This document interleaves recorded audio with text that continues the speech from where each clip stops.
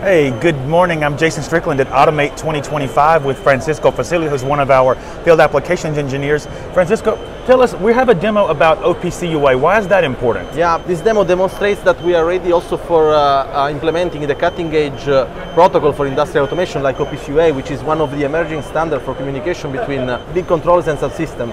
And so we developed an OPC-UA library in our Arduino IDE to make this challenge and to provide people the right tool for working. I love that we continue to innovate for customers. Can you show us how it works? Yeah, sure. So we have an OPC-UA server running on our Opta, which is controlling some outputs and inputs and also reading the data from a sensor.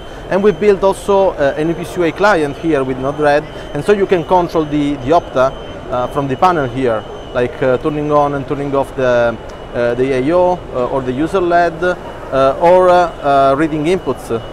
In this case, the inputs is connected to the LEDs, or even reading data from another sensor, which is a Modbus temperature and humidity sensor. All right, well that is fantastic. So again, we're here at Automate to the close of the show. If you'd like more information, reach out to a member of our team. We'd be happy to talk to you. We'll be waiting for you.